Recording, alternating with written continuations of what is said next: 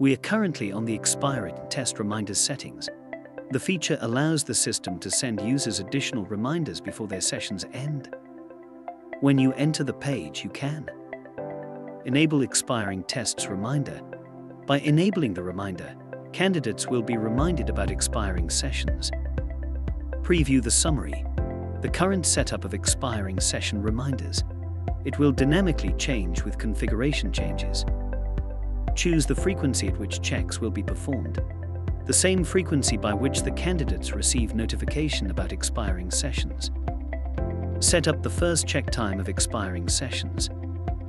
Define the number of days or hours between the system's check and the start date or time of the next session. For example, if you choose 2 days, the remainder will be sent on the check time for sessions ending in the next 2 days.